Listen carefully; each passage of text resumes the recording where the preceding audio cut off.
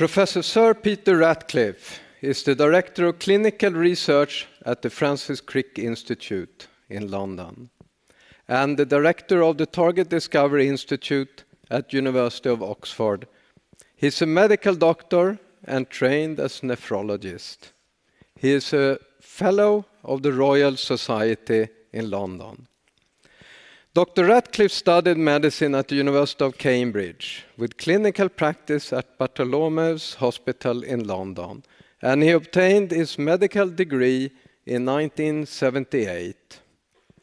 He worked at different postgraduate hospitals in London for a few years and thereafter relocated to Nuffield Department of Medicine at Oxford University to train in nephrology. In 1987, he presented his MD thesis that was focused around renal oxygenation. Dr. Ratcliffe was to stay at Nuffield Department of Medicine for many years, and in 2004, he became the Nuffield Professor and Head of Nuffield Department of Medicine, University of Oxford, and these positions he has held until 2016. Having mostly been involved in clinical studies and studies on renal physiology in rats, Dr. Ratcliffe obtained a senior fellowship from the Wellcome Trust in 1919 for research on an entirely new topic, oxygen sensing. And since then, Dr. Ratcliffe has continuously contributed in clinical research, renal physiology, and of course, most importantly, to the mechanism of oxygen sensing and its therapeutic opportunities. Among his vast contributions to science, Dr. Ratcliffe placed von Hippel-Lindau protein at the center stage of oxygen sensing, and he discovered the biochemical link between oxygen availability and oxygen sensing.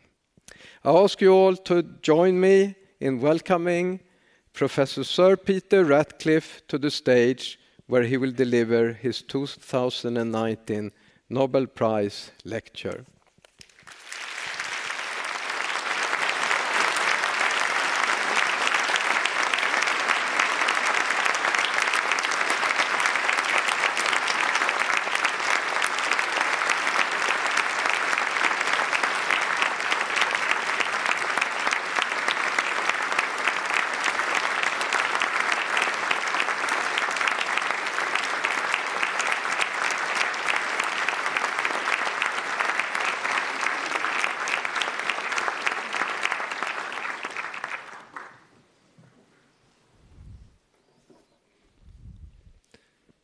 Thank you very much indeed, Patrik, for that kind introduction. Thank you also to the Nobel Assembly for this very great honour. I should like to begin this lecture, since Greg, Bill and I are an Anglo-American trio, with the Anglo-American expedition to Pikes Peak, Colorado, to study altitude, that's hypoxia, adaptation, a little over 100 years ago. The expedition was led by John Scott Haldane on the left there, but the heroine for this lecture was surely Mabel Fitzgerald, the only female member of the expedition, not allowed to be a member of Oxford University on account of her gender. But here she is with the men at the summit of Pikes Peak, where there is a very comfortable hotel to base their laboratory. But the decision was that Fitzgerald should work elsewhere to make measurements at intermediate altitude in the surrounding mining towns. The story is that this is because the men were uncomfortable that she was unchaperoned in that comfortable hotel. But off she went on her own to visit those towns that were more or less the Wild West. And these are the measurements she made. on the top there of breathing and below of changes in the blood, in each case showing the very sensitive changes in each of those parameters to small changes in altitude and hence oxygen. This wasn't the first demonstration of adaptation, but I think it was the first demonstration of the extraordinary sensitivity of the hypoxia pathway that we're going to discuss this afternoon. The changes in the blood were, as Greg has alluded to, mediated by the hormone erythropoietin. And here again, looking directly at EPO, we can see that extraordinary sensitivity here, just a donation of a unit of blood. EPO is made in the kidney. As you've heard, I'm a kidney specialist by training, and this was this extraordinary sensitivity that drew me to the subject to find out what was the oxygen sensor. Now, as Greg indicated, there was a new opportunity for us at this time, since the EPO gene had been cloned. We were able, we thought, to go outwards from the EPO gene progressively to that sensor, and I'm going to describe my own lab's experience in that journey. We imagined that we would be moving out to an extremely specialized sensor in extremely specialized cells just within the kidney, which sense oxygen and made EPO. The only problem was that those cells were not identified in the kidney and were not available in a convenient tissue culture dish for our studies. So we tried to make them grow out of kidney by expressing an oncogene, T antigen, to make the cells proliferate and grow out of kidney. This experiment did identify the cells along with the work of Kai Eckhart. Here, the rather nice immunohistochemistry in my lab from Patrik Maxwell identify not as one of the interesting cells of the kidney, not obviously specialized, the rather humble fibroblasts, but still they wouldn't behave in growing tissue culture. So great credit should go to Franklin Bunn, who identified in some hepatoma cells, hepatoma from the liver, the other organ makes EPO, that made EPO in tissue culture, and importantly increased it very much in low oxygen.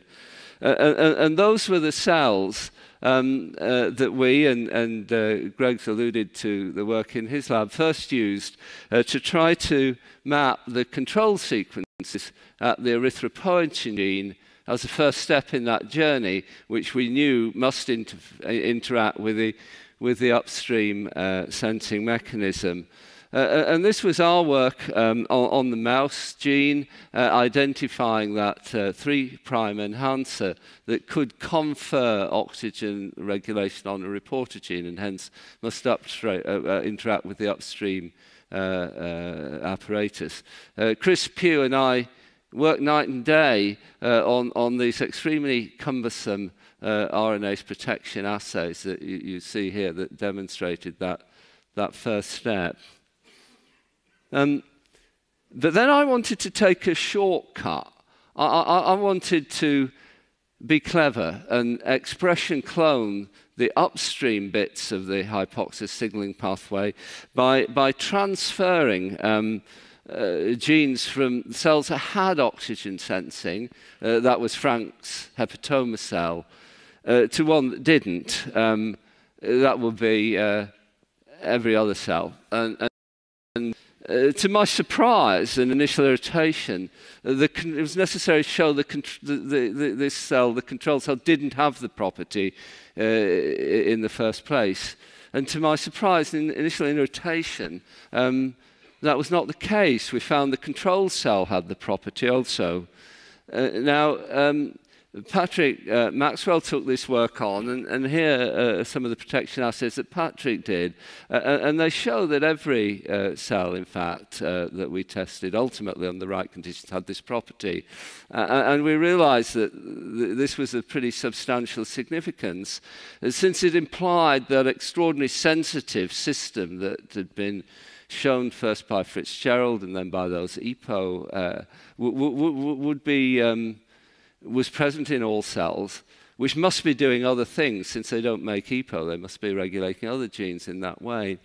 So I was very excited by the work and wrote it up. And not one to take a chance, I drove with the manuscript to the offices of a very famous journal in London. And my aim was to burst in and see an editor, and I believe the editor would immediately see the extraordinary significance of this work, like myself, and agree to publish the work. This is Maunday Thursday, the day before Easter. Agree to publish it immediately after Easter. This is the letter we received about 4 months later on. And for the young people, if they ever say this to you, we had great difficulty finding reviewers. This is good. This means you're in quite a small field. It's going to make life a lot easier for you. Anyway, that was the first bit of my story.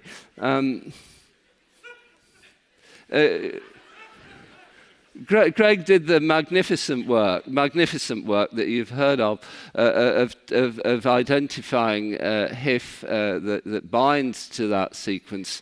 We met in the Lake Lucerne Palace Hotel shortly after this sadness, and he published for the first time, he presented for the first time unpublished work on his identification of HIF in those hepatoma cells, and I presented the work that I've just described to you.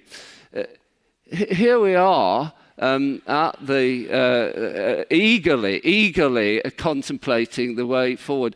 Do not be deceived by this photograph. The Lake Lucerne Palace Hotel was the most luxurious place either of us had ever seen before, and we're ever likely to see again until we came here. So anyway, we went back to Oxford, and of course the question was, what were the other genes? And this was our attempt on it. The phosphoglycerate kinase gene, a glycolysis implied in energy metabolism, and there is HIF binding the phosphoglycerate kinase promoter. So glycolysis, of course, is, some people will know, conserved throughout evolution. So we were keen to go back and look in more primitive species. Was HIF there too? And this was another piece of work identifying it in the fly cells, Drosophila, fruit fly, SL2 cells. You can see the rather clear HIF there. We still weren't making much impact with our editorial friends. This paper had the distinction of being first lost and then rejected by an editor of the Journal of Biology Chemistry. But the story in invertebrates is important, so I'll come to later on.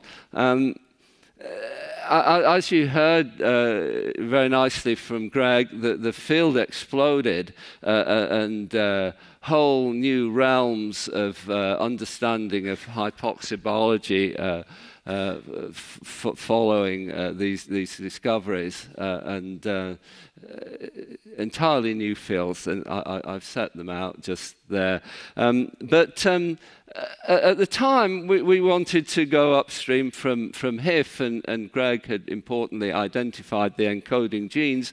So it was possible to ask what aspects of HIF conveyed oxygen sensing, and Greg and others, fused bits of the HIF to an artificial transcription factor, what would confer oxygen sensitivity. We found these three regions would all do it. So each of them had to interact with this upstream process and then be transduced from the sensor to a piece of sequence. Now, everyone knew that protein phosphorylation was the means of signal transduction. So there had to be a phosphoacceptor amino acid in each of those regions to receive the signal. But Chris Pugh mutated every phosphoacceptor in this region. It made not a bit of difference at all. This work wasn't all that popular since it was entirely negative, but it did exclude the mainstream hypothesis. So what did those sequences interact with? It turns out there's the ones that interact with the von Hippel-Lindau gene, and well, this was a eureka moment in my lab. In VHL defective cells, HIF is stabilized, and if you put VHL back in, it gains that oxygen-sensitive property. But, you know, knowledge builds on knowledge, and this eureka moment didn't happen just out of the blue. Other people contributed importantly to the creation of that knowledge, importantly Bill here. But Greg and I and others were finding these multiple transcripts you've heard about. Bill and others noticed that they were constitutively upregulated in these VHL defective cells from kidney cancer, and they were upregulated irrespective of oxygen. But puzzlingly, they didn't identify the mechanism. We heard about the work in Sheffield on a rainy day. It rains hard in Sheffield town in the north of England. We rushed back to Oxford, obviously to blot for HIF. And this is what we found. Very puzzling. And I presume it was puzzling in Bill's lab too. Another strand of work, Steve McKnight was looking for other pass proteins in the human genome. He found something that might have been a paralog of HIF, called it EPAS, endothelial pass protein. But it needed an antibody to demonstrate whether it's oxygen sensitive or not. Patrick Maxwell in the lab made one, PM9, Patrick Maxwell 9, and Patrick Maxwell 9 was responsible for this blot and the déroulement. Actually, these particular cells, many of them only express HIF2, and that's the demonstration why the blot was initially blank. So this experiment had quite a number of important outputs. Amongst other things, I won't have time for this, but why is the distortion to HIF2 in RCC? As I think Bill will allude to, HIF2 is now a target for RCC, but importantly for this lecture, it was one step further along the oxygen sensing pathway. VHL is a ubiquitin ligase, and in the presence of oxygen, it destroys HIF, and in the absence, HIF builds up. A lot of this work in my lab being Norma Masson and Matthew Cockman following on. So that gave us a biochemical question. What was the nature of that in that extract that caused these two proteins to bind together?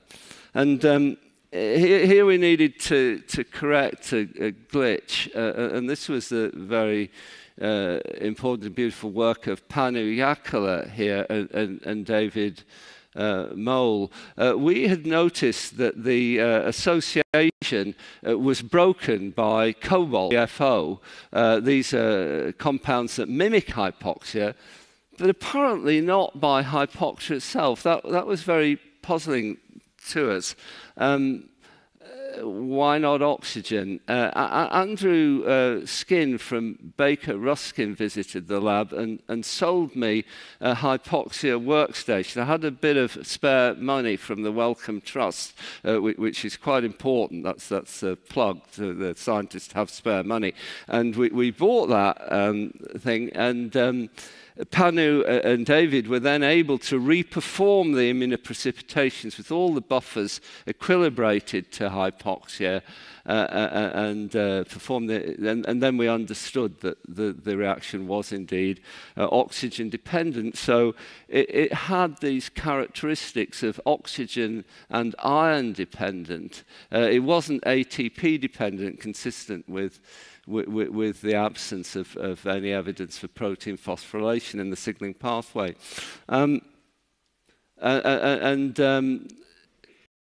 We were always suspicious of a particular proline residue, but this is one of the moments you live for. We made ultimately a peptide with the proline residue hydroxylated, and you see here with beautiful clarity that you no longer need to treat the extract then, the HIF then with extract binds to VHL very powerfully in any case. This was the work of Yamin Tian. And it had a great significance because that was the evidence that likely the modification was hydroxylation of proline, and that immediately suggested an oxygen sensing mechanism through prolyl hydroxylases, which consume oxygen. And Bill will tell his side of that story. We a little bit more fortunate with the editors these days. We publish those papers back to back in Science. This was the position then that it was known that the collagen prolyl hydroxylases, oxygen splitting enzymes, they require iron and cobalt, which were those hypoxia mimetics. So we're in some ways rather good candidates anyway, but we couldn't believe the collagen prolyl hydroxylases could do it. Amongst other things, the sequence was wrong, and Johanna Mullaru from Finland was able to exclude that for us biochemically. So what were the enzymes was the next question, and knowledge builds on knowledge, so this is another curious one. We met up with this guy, Chris Schofield, who was to become a very valued long-term collaborator. Now, Chris was working on 2 oxyglutarate oxygenases, but not the collagen enzymes, quite a different thing. He was studying enzymes involved in antibiotic synthesis, and there's one of the first structures. That triad of iron coordinating residues was the signature that enabled him to predict other members of this family, including some that might be prolyl hydroxylases.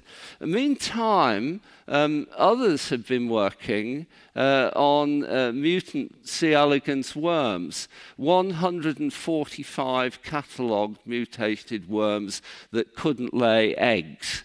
That was the subject of this paper by Bob Horowitz, a previous recipient of this honour. Egg laying, well, a neural, neurosecretory, neuromuscular defect. What could that possibly have to do with what we were looking for? But they catalogued all those mutants. Now, earlier I told you we looked for HIF in flies.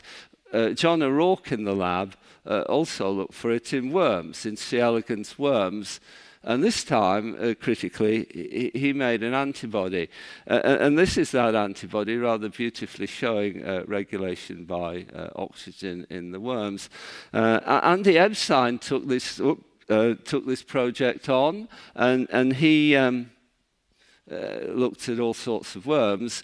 You don't need a license, no expertise, poor worms. They all went in that bell jar, and all of them responded to hypoxia in the way that you see.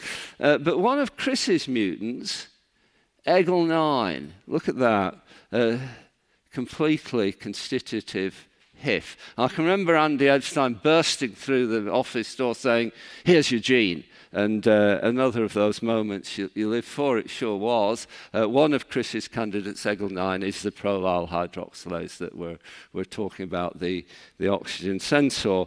So that's the system, simply a regulatory oxygen-splitting enzyme that adds an oxygen atom to the proline ring. The alcohol group here then hydrogen bonds to VHL and degrades HIF in the presence of oxygen. That's the switch that regulates all those responses you've heard about from Greg. That's that Fitzgerald first noted in those Wild West mining towns in Colorado.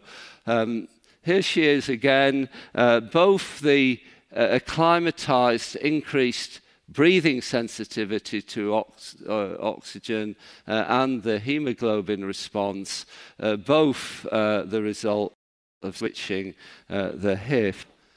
And we can see here the carotid body that does those breathing responses, expressing HIF protein and lots of HIF mRNA, and those lowly fibroblasts in the kidney expressing HIF and doing the hemoglobin response. That work of other female scientists in the lab, Tammy Bishop, Emma Hodson, and Johanna Lima.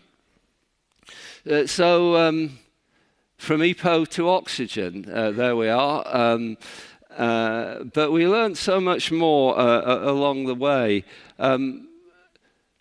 All of these unexpected aspects of oxygen physiology, and that 2-oxyglutarate, the co-substrate, you make an analog of that, and it makes a drug that can be used for therapeutic manipulation of this system. I'll finish with that at the end.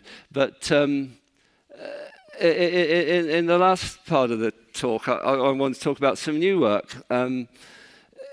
HIF, prolyl hydroxylase VHL, in that assembled form, appears only to be present in animals, in metazoan life. But it's since become clear that all 4 eukaryotic kingdoms apparently use this rather odd system of enzymatic protein oxidation coupled to proteostasis to signal oxygen levels, but in somewhat different ways. So here is the system in animal cells I've just described to you. Here is the system in protists, in dictyostelium, the very nice work of Chris West. It's similar but a little different in the ligase is the target of hydroxylation, not the substrate of the ligase. Here is the system in fish and yeast, the very nice work of Peter Espenschade. Here are different prolyl hydroxylase responding on a different transcription factor involved in the sterol response. But this is one I want to finish with. Slightly different in plants. Plants, this is a very nice work of Francesco Lacozzi, who showed that plants use a different enzyme, cysteine oxidases, to dioxygenate an N-terminal cysteine in ethylene response factors, a sort of plant equivalent of HIF that enables the plant to make responses to things like flooding. If you overwater and kill your plants, you're probably killing them through hypoxia, and this is the way the plants try to adapt. If you overwater them, they inhibit the destruction of those transcription factors to bring on their own adaptive responses. So the work in our lab on this comes from a chance meeting with Francesco in Rome. Francesco asked me if he could express the animal system in plant cells as an exogenous indicator of hypoxia. I said, why don't we express the plant system in animal cells and see what happens? And this is the very nice work of Norma Masson, Tom Keeley, and Beatrice Guntoli, who came over from Francesco's lab. They fused that plant ethylene response factor sequences to a reporter, and to our surprise, when expressed in human cells, even without the plant oxygen sensing enzyme, it behaved in an oxygen sensitive way, and there you can see induction by hypoxia. The characteristics are different from HIF, but there it was. And when we mutated that target cysteine residue here, we saw, you can see that it doesn't respond, it's constitutive stabilized, as we've seen in some of the HIF system. So the implication was there's a human enzyme, the same as that plant enzyme, doing the same thing. And I hope you'll like this experiment. I love it as a human cell biologist and physician, conducted in Francesco's lab. These are the Arabidopsis seedlings, and this is one with the 4 of the 5 plant cysteine oxidases knocked out. It's looking rather poorly. We identified the human enzyme, and Francesco expressed that in the plants. And there we go, made the plants better, beautiful complementation. So ADO is the human ortholog of the plant oxygen sensor, another type of human oxygen sensor, and this is work in progress. We don't know how important that will be at the moment. We don't know whether there'll be medicine behind it, but it does have some rather interesting targets. The regulator of G protein, and you can see here that in the ADO knockout cell, that protein is stabilized.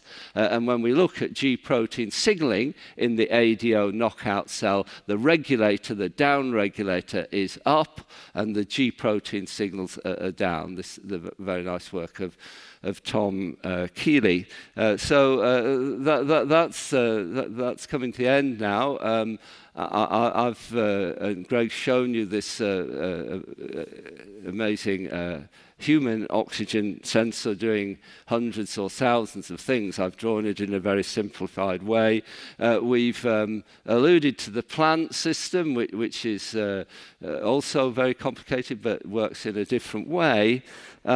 It has a reflection in animal cells. And then, interesting enough, what I didn't show you, HIF it actually also interacts with those RGS proteins. And every time we look at HIF, we find another realm of complexity, seems to interact with the acute oxygen sensing system. So out of all that, how could you get the little bit you want to treat a human disease specifically? How can you get what you want? Think about that. But in fact, Bill will go through this, the results of giving those hydroxylase inhibitors in kidney patients are pretty promising. There's newer data from this. So far, these inhibitors show powerful effects on renal anemia with little evidence of general activation against that expectation. You can't always get what you want, but if you try, sometimes you find you get what you need. The words of Sir Michael Jagger and Mr. Keith Richards, of course, by repute, they knew a bit about drug discovery.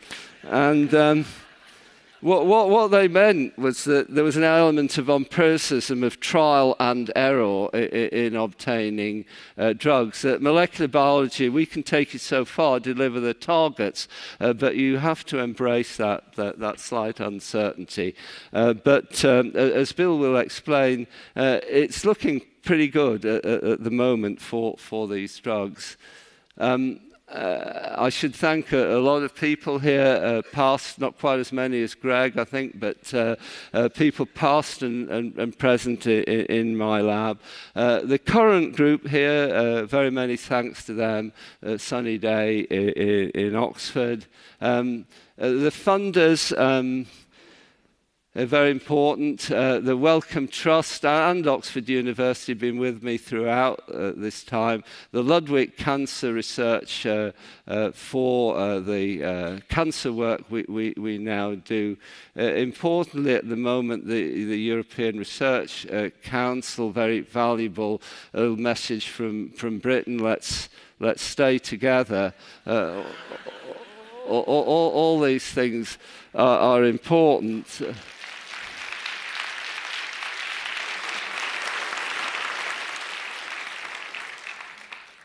Three very important people I've mentioned: Chris Pugh, Patrick Maxwell, Christopher Schofield.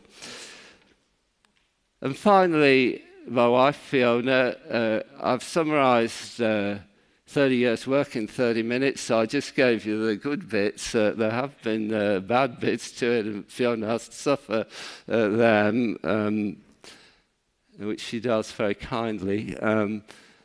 My family, and finally, my extended family, who arrived just a couple of days after the call from Thomas Perlman. And thank you very much for your attention.